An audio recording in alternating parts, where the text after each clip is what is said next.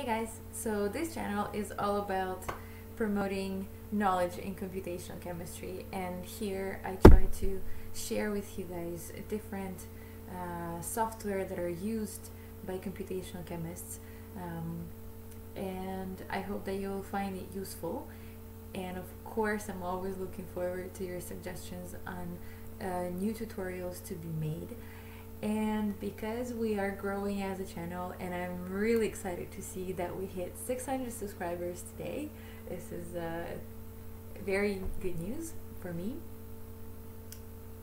because I feel like what we are doing here is useful and getting more popular every day, which is awesome.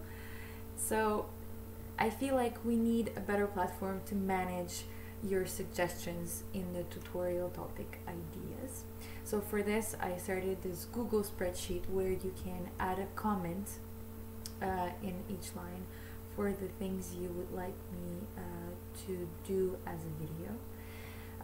And I will look through all the comments there and add it in the actual table.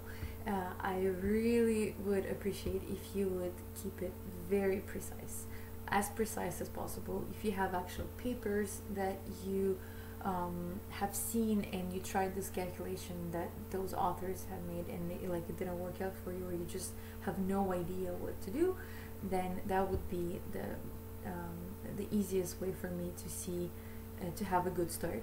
Maybe I will not do exactly what you're asking me to do, but at least it will be as close as possible. The other thing is, if you don't like this Google Spreadsheet thing, or if you have other questions on things that worked and didn't work out, it would be really cool if for your email title you would add a tag. The tag is over here, so that I can filter your email into the right inbox folder and I won't lose them anymore. And I really apologize for the people that I haven't replied to. It's probably because your email got lost. Sorry. On this, I would like to thank you again for dying along with me on this journey of discovering computational chemistry. If you're new, then welcome to our big family, and I'll see you in the next video.